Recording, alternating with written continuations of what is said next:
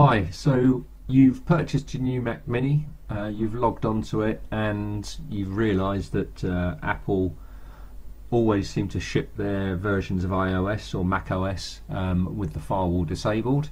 So the first thing that we want to do is to make sure that our system is protected, and we're going to do that by enabling the firewall. So to find your firewall, you will open up your system preferences. This icon here, security and privacy, we're going to go into that. Now before you can make any changes, you need to unlock the settings, and we're going to do that so that we can enable the firewall. What you want to do, click on the button, turn on the firewall. Once that's switched on, we're going to go into the options just to make sure that we've got things set correctly. Now because I'm using a headless display, I've got remote management and screen sharing enabled. Everything else is disabled at the moment, but I've got this option set here that says automatically allow built-in software to receive incoming connections.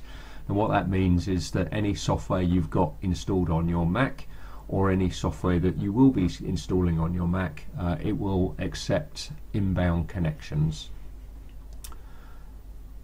The rest of the options are, you can leave those as default, and if you want to stop responses to ping on your network, and from outside of the network, so to block any sort of pings and trace routes, you would enable that option there. I'm going to leave that as disabled because I use ping quite a lot.